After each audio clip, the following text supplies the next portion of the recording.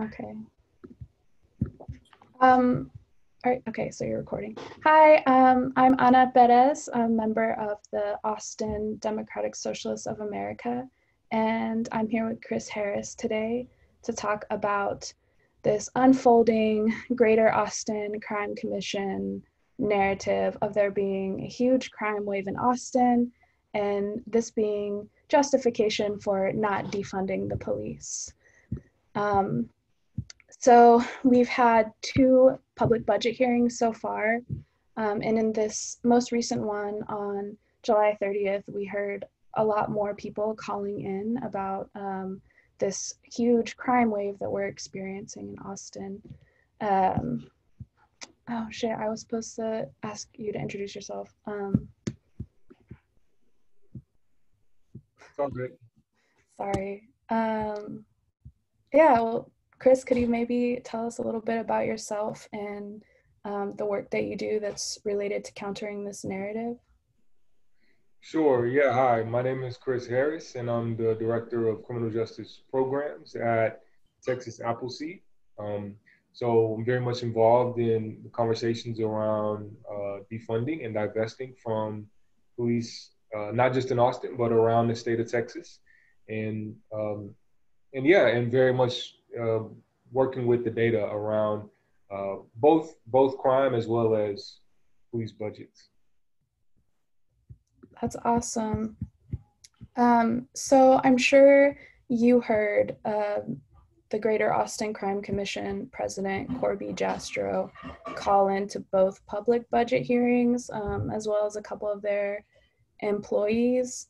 And I think some of the numbers that they're talking about are pretty alarming. They recently released something on their website saying that murder is up 64% and rape is up 50%. So maybe we could unpack some of these numbers and talk about where they're coming from. Sure. Oh, yeah. Okay. Go ahead. Yeah. So I think the particularly as it relates to murders, I think the biggest thing to recognize is just that when you're dealing with the world of small numbers, percentages can be very misleading. Um, if you're talking about going from one to two murders, that's 100% increase, and 100% sounds like a lot, right? But in the world of small numbers, that's one.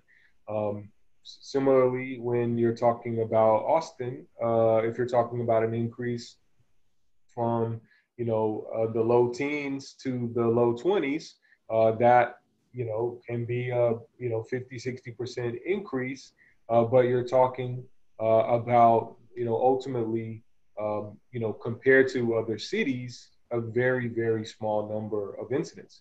Now, obviously, these are all tragedies, and and none of them can be or should be in any way minimized in terms of the impact that they have both on the family, on the community of the people involved.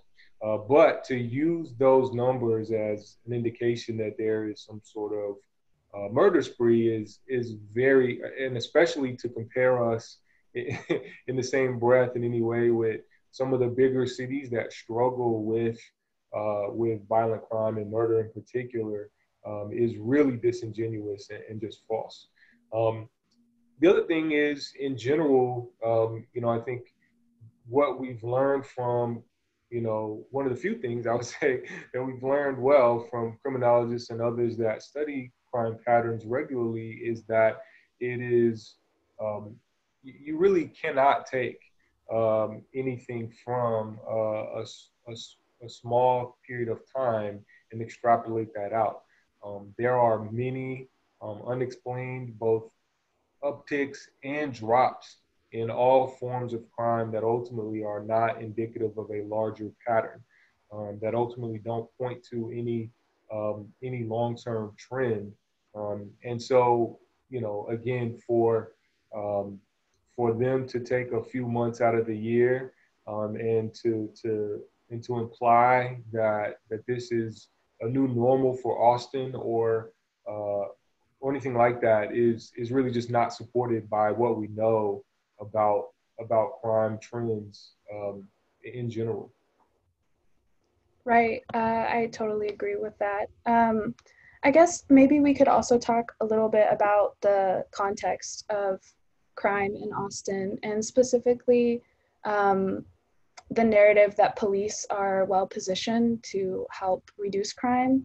Um, Maybe you could tell us a little bit about what you know about policing in Austin and if it's really even effective in reducing murders or death. Yeah, so what we don't know a lot about police impacts on deterrence of crime. There is there are various studies that have attempted to tell us more about this, particularly as it relates to violent crime. Those studies are very mixed, indicating that there may or very well may not be any deterrent effect that police have on any form of violence. What we do know is that police are largely responsive when it comes to violence. They very rarely come across it and intervene to prevent it. They generally are called to the scene after a violent incident has occurred, and now the task is really to find out what happened, to ensure that the people that were harmed are made whole, and to investigate to ensure that there's accountability for any parties that have caused harm. And and I would say particularly on the assisting people who have been harmed and helping them be made whole again. The police are very poorly positioned to do that work and do it well.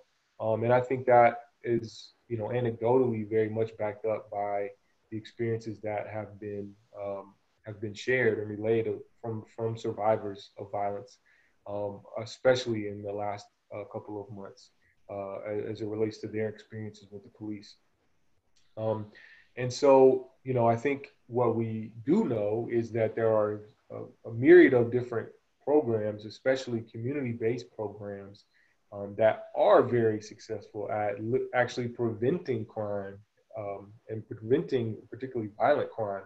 Things like community-based violence interrupters, who are generally of the community from the actual neighborhoods where they work from, that that build relationships, are called to intervene and mediate in disputes and conflicts, and actually prevent, if not initial incidents, then retaliation for those incidents. We know that violence prevention offices that work with survivors, that work with you know families experiencing domestic abuse and other forms of gender-based or patriarchal violence, are more successful at long-term helping to prevent that violence, and to help survivors be safe. And we know that things like parks, that and after school programs and jobs programs for youth, are also very effective at actually preventing um, um, various forms of what we call crime. And so um, these are the things ultimately that, if we're talking about actual alternative approaches to public safety, that we should be investing in lieu of police, in order to do that. And then obviously there's also just, people being secure in their homes and having access to food and healthcare, that also actually make people safe, and for which so many of our community lack currently. People that are unhoused, people that are food and housing insecure. Um, these people aren't safe today, and so we need to be looking closely at, how can we invest money to increase the safety and well-being of those folks outside of the threat of punishment that police officers offer.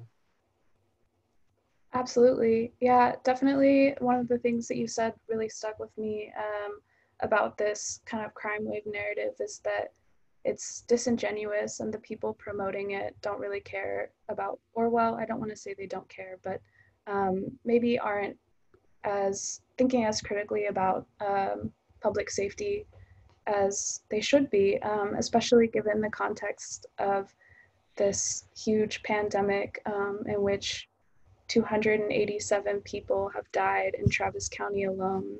Right. Um, so, Right. They are very quick to tout the number of people who have died from violence, but far more people have died from this pandemic, um, and and have died in over 4, 5, 6 years worth of murders in Austin, and will continue to.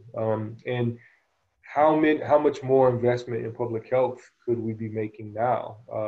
One, to prevent future deaths in our city right now from the pandemic we're currently experiencing, as well as to prepare us for potentially the next pandemic and ensure that we're in a position to prevent deaths there. So if these folks really care about the loss of life, about safety, about health, um, it seems to me that they should be advocating for a lot more money into our public health system, and into our healthcare in general. So I 100% agree with that. great. That makes me think a little bit about some of the proposed budgets amendments that council members have put forward to accomplish some of the goals that you talked about in public safety. Are there any that are particularly important in kind of reimagining justice for real this time? Are there any alternative investments that are really important? Is that what you said? Amendments to the budget. Oh, yes. So, I mean, I think the most crucial thing is that we see immediate, real divestment from the police budget, money that can then be reinvested into public health, into community, into these other forms of health and safety, housing, um, and actual, um, food assistance, things people are struggling with right now, especially given the recession created by this pandemic.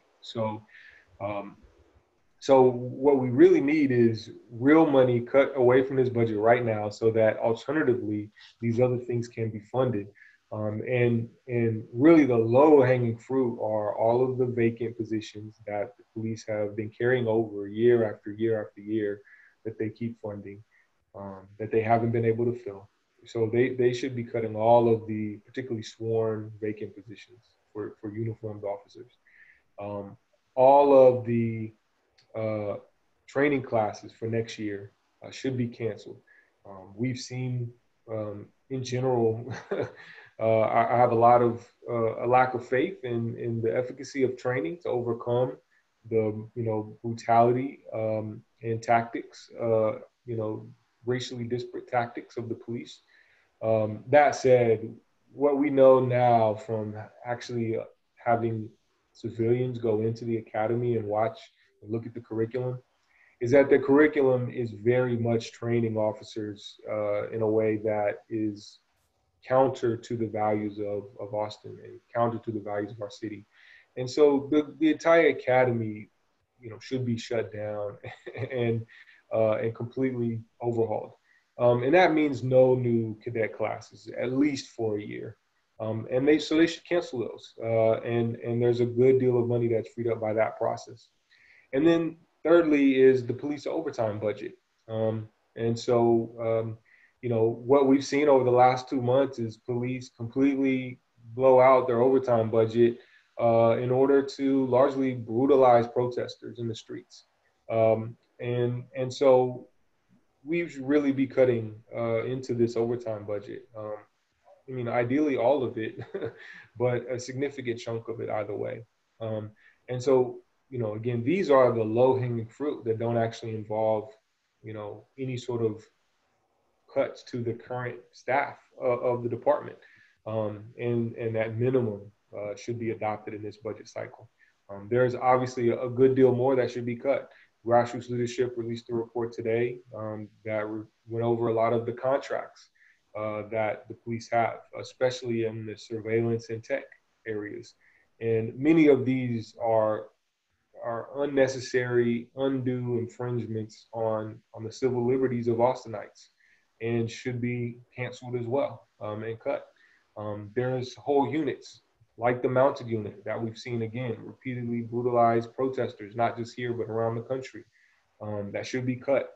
The narcotics units that overwhelmingly, disparately stop, detain, search, and arrest Black and Brown people for very low level amounts of drug possession and put them in jail and saddle them with records and criminal histories that set them and their families back for years. Should also be gone. They shouldn't. We don't want and don't feel safer for this form of policing. And so there's a lot that can be done and be done immediately. And these are just a start. Great. So it seems like there's a lot of public support for defunding the police this budget cycle, but recently the Greater Austin Crime Commission released a poll basically saying that most Austinites support police and do not want to see them defunded this budget cycle. But different polls from the city's own budget priorities survey and the Austin Justice Coalition suggest that maybe that's not the case. So could you talk a little bit about that? Yeah, sure. Yeah. I think the Austin Justice Commission poll was pretty overwhelming that people do support alternative forms of public safety. Many Austinites do not feel safer with police and don't equate police with safety.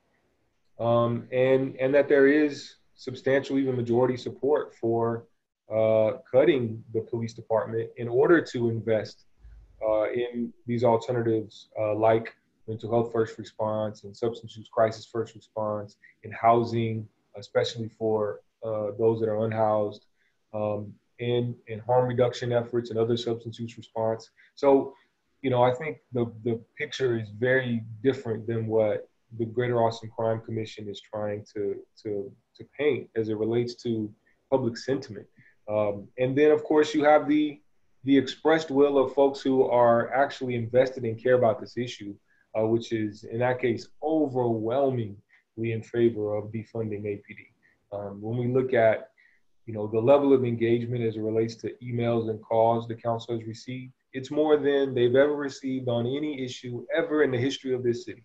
When we talk about, there's been now 4 different council meetings, only 3 of which where police funding was explicitly on the budget, and another where it was literally a one-off grant, which normally would have passed without any opposition, that have received an overwhelming number of calls and amount of testimony explicitly calling to defund the police.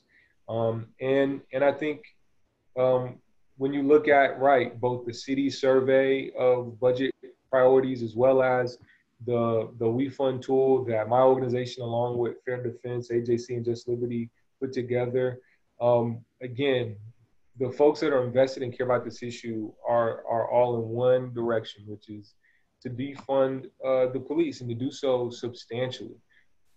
And so I think that, it is incumbent on the council to see, that this will be the issue on which they are judged moving forward. We just had an election, a runoff election in July, where criminal justice was on the ballot, and particularly people that want to radically transform the system versus people who represent the status quo. And the people that wanted to radically transform the system won overwhelmingly, despite the fact that it was a runoff election in the middle of July, in the middle of the pandemic. And also, this was an election of the broader county, which is generally more conservative than Austin proper.